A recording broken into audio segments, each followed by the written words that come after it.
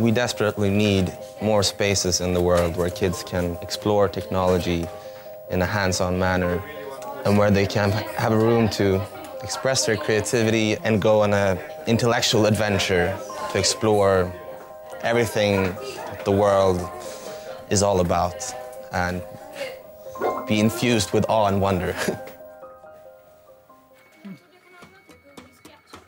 I'm gonna turn on the light by making the electricity travel across my body. Om jag slår på henne så kommer den här på glaset så att det låter. And this worked too. The kids have to be friendly in their early ages to technology so they can use this creative power. Because when you get older, we think always inside of the box. We teach them the basics, and it's really amazing to see how they build on that. Right now I'm just prototyping. Everybody should come here.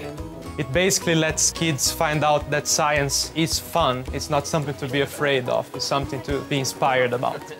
Vi sätter ihop lite saker i en sån här makey. Ett robothuvud ser ut så här och jag försöker få den att blinka med ögonen. Children should be given right to try out everything, and when they get to involve themselves as early as possible, they are going to be the change.